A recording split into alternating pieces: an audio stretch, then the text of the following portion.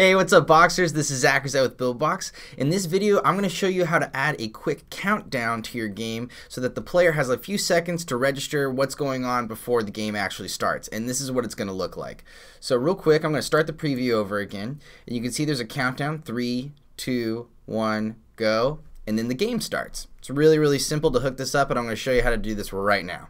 So I'm going to exit out of my preview real fast, and you'll notice here, this is the first thing you need to do is you need to create a separate world and a separate world UI for your mind map, okay? And let me show you how each one of these is set up, okay? So first, this first world UI doesn't have anything in it except for one event observer right here, and you can grab an event observer over here from Logic, and you just grab an event observer and you just drop it in, okay?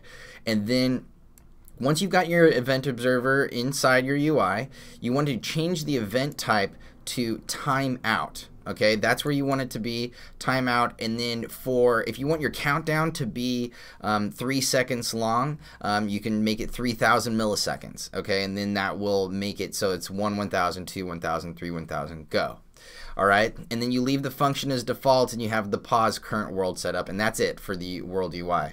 Now the next thing you want to do is you want to have your main world here.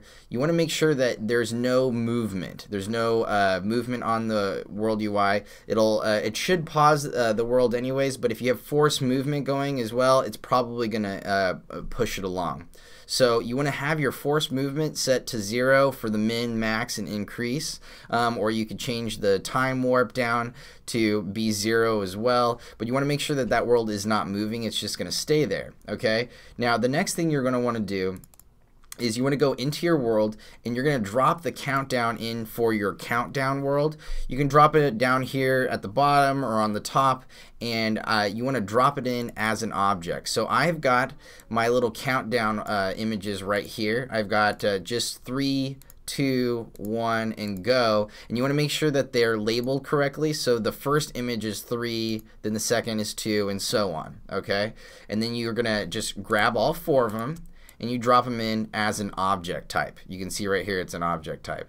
But I already have one in there, so I'm going to show you how to set that up. So I've got my countdown object over here, and the main thing that you want to look for is setting up the default animation for this countdown. So I'm going to click Edit right here and open up the animation editor. And what you want to do is you want to change the speed to be 0.05, and then you want to turn off looping. You don't want the animation to repeat, and then you want to make the frames just be 20 frames, and then hopefully that will be the right timing with your timeout event observer. And make sure too that you hook up the countdown world UI to the world that the actual game world you want, so that it can start as soon as the countdown's over. Okay, that's how the timeout event observer works.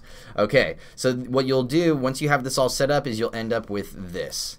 Okay, and you've already seen this before. 3, 2, 1, go, and then the game starts. Okay, it's really simple, but I thought it would be kind of helpful to have a short video explaining how this is done. So I hope you thought this video was useful. If you want to see more videos like this, then please like this video and subscribe to our channel. Alright, see you later, boxers. Like and subscribe.